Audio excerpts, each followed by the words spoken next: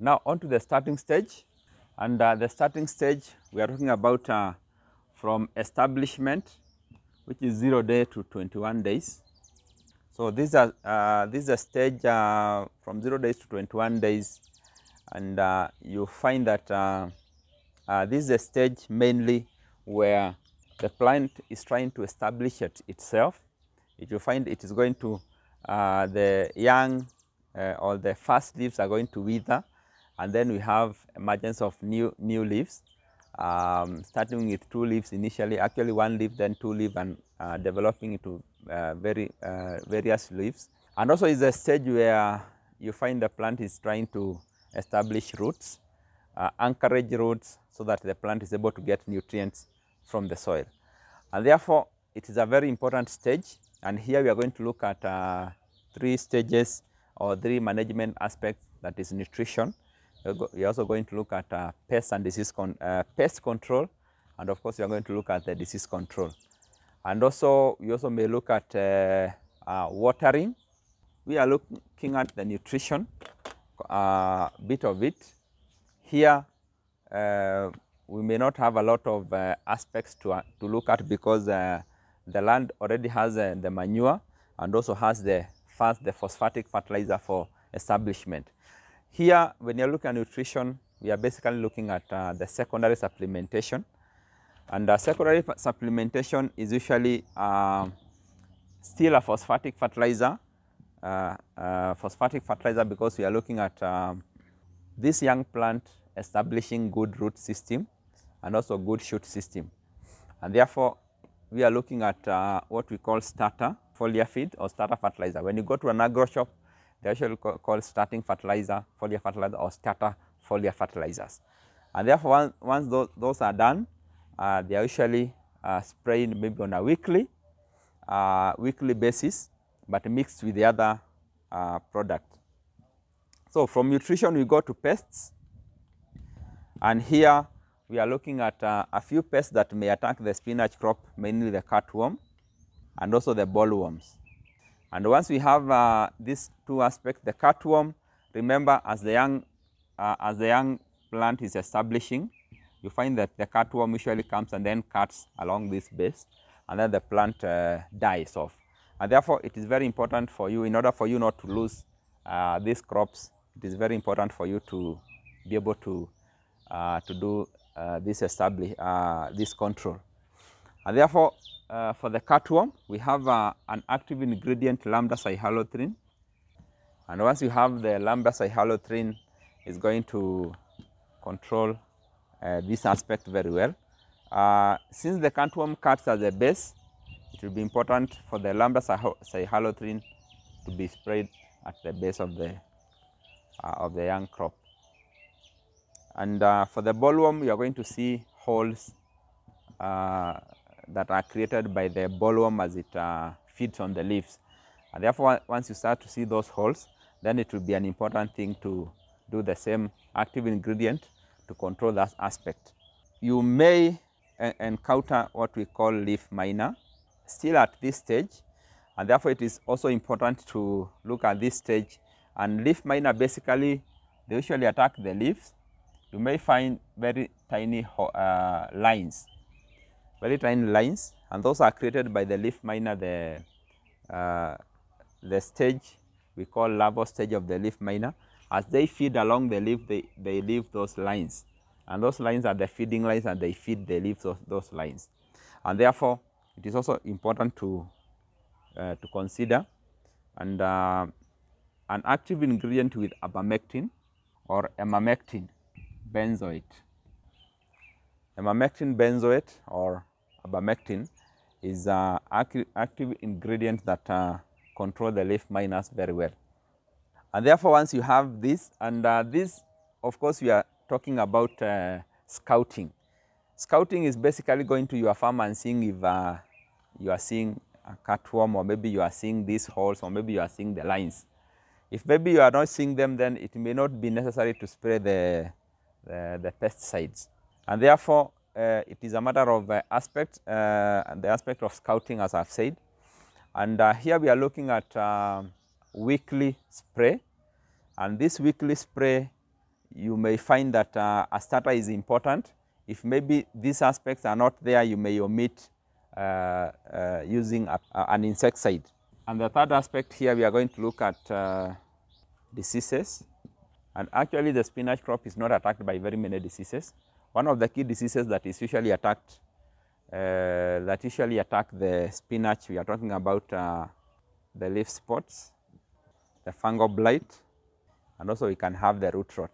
So mainly the three diseases. And here we are going to look at the leaf spot. You may find if that the spinach leaf at this stage, you may find tiny brownish spots, and those what we are calling the leaf spot. There may be many depending on maybe your control aspects and also the diseases, or maybe the rain. When it rains, you find that they multiply very quickly.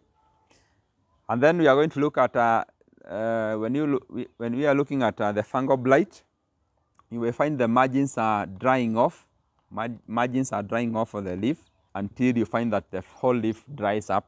That's what we are looking at when you are talking about the fungal blight. And the root rot, of course, you find that the root, for a young plant, the roots start rotting. And then you find the young plant dies off. Instead of thriving and growing, you find that it is dying off. So you may find that that is what we are calling the root rot. And also, apart from the root rot, we have what we call the nematodes. And the nematodes still attack the young plants. And therefore, when we are looking at these aspects, still it is a matter of scouting. Especially these two is a matter of scouting, and also this. So once you scout and you find that, and scouting is just going to your farm and looking. If you find maybe the leaf spots have started attacking, you know, in your next spray, which I've said is after 7 days, 7 to 14 days, depending on how the weather is. If the weather is too dry, then you can do 14 days. If the weather is too wet, it is raining, then you do 7 days. And when you are looking at the leaf spot, we are looking at some active ingredients that you can be able to apply. And one of the active ingredients that you can apply in this section, we call it difenoconazole. We also have hexaconazole, and also we have an active ingredient we call azoxystrobin. You can use either azoxystrobin or diaphanate methyl. You may find some brands that are mixed together. You may find maybe difenoconazole and hexaconazole together, or maybe hexaconazole azoxystrobin together, which are still okay. You may also find the three of them mixed together, but most of the time this you are going to find it as a brand, as a standalone brand or standalone active ingredients. Some will be mixtures, and that will be okay. For the fungal blight, we are talking about a product we call cymoxanil. Cymoxanil is going to take care of the fungal blight. You may find it mixed with mancozeb, which is also mancozeb is also an active ingredient for protective. This is curative. And therefore, when you are doing the control, we usually advise you can spray this week. You spray these active ingredients. Then the following week or the following spray, you use cymoxanil plus mancozeb. So that will give you very good control. When we are looking at the root rot, we are looking at controlling the bacteria, because mostly the rotting will be the bacteria. You control the rotting that may occur. And this usually occurs when maybe it is raining heavily and the ground is very wet. And therefore, to control this, we usually use copper-based fungicide. And here we are looking at copper oxychloride. So once you have copper-based fungicide, and especially copper oxychloride, we're going to find that you are going to control these aspects very well. And then finally, on the nematodes, it is very important to control the nematodes. And the nematodes are basically insects, or they are not actually insects. They are from the class of nematodes. and they are usually controlled using nematicides. They are not controlled using insecticides, and they usually come to the roots. They lodge themselves onto the roots, especially the root hair cells. And then when the plant is taking nutrients from the soil, it usually, these nematodes usually take the nutrients, leaving very little or maybe insufficient nutrients to get to the plants. And you find that the plant will start deteriorating. The leaves will start reducing in size. The general health of the plant will not grow very well. And therefore, when you are doing spinach, it is very important to control these aspects. And I've said you use nematicides. And one of the nematicides that we have in the market is an ivermectin. And here you may apply, initially when you are doing, some of the nematicide are mixed in the fertilizer, or they are mixed with the manure. So once you are applying the manure broadcasting, you mix the nematicide, especially the ivermectin, and then you can broadcast on the soil. And when you are doing the holes, you can mix the nematicide there with the fertilizer, and then you can be able to apply on the holes prior to transplanting. And of course, the other aspect is once you transplant, it is at the starting stage, you can do the drenching. This is your plant. It is growing. That is your plant, your spinach crop. Then you can apply at the root zone. You apply the nematicide at the root zone, what you are calling the drenching. You drench on the root zone. And once that is done, then you have very good control of the nematodes.